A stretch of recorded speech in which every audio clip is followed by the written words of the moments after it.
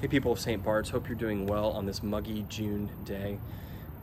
The month of June marks the end of our fiscal year at St. Bart's, and during the month of June we like to talk about our vision and our values. What does it mean that we are a people who want to behold God and become more like Him?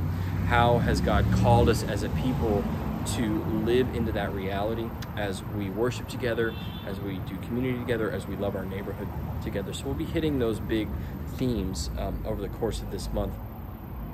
And we're going to be talking about it through the lens of our time, our talent, and our treasure.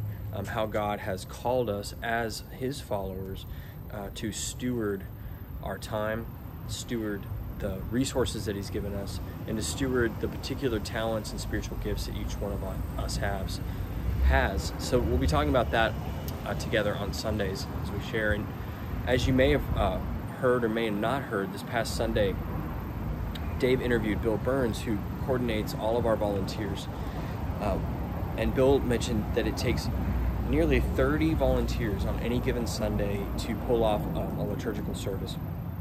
So that's everything from children's ministry volunteers to the people who diligently set up and tear down, to the people who volunteer to set the communion table so that we can have communion together. It takes 30 people. So we talked about what it looks like to give of our time in the context of worship. And this week, Dave will be talking about how we use the treasure or the resources or the financial resources that we have to honor and worship the Lord. So that's what we'll be talking about on Sunday.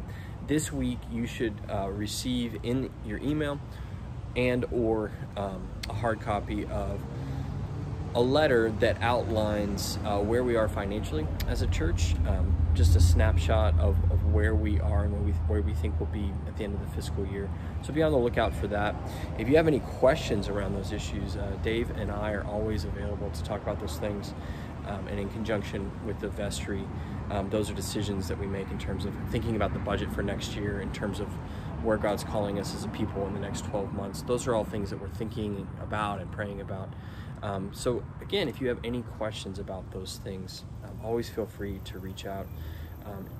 This past Sunday, we had fellowship time after church with the food truck, and it just was great to spend time together with each other. And it was a reminder to me that the greatest gift that we have and the greatest resource that God has given us is each other. And certainly after the last 12 months that we've had, I know myself and many of us are not taking community for granted. I think we realize how much we need each other in order to express and experience the love of Christ. So in that vein too, I would encourage you to sign up for a connection group. That's one of the main ways that we are connecting in community over the summer.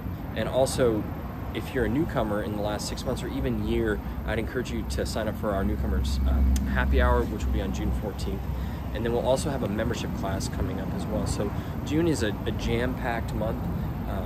We just want to take advantage of this momentum that we have, and it's just that hope that we feel coming on the other side or this side of the pandemic. So blessings to you all. We're praying for you. We love you, and we hope to see you soon.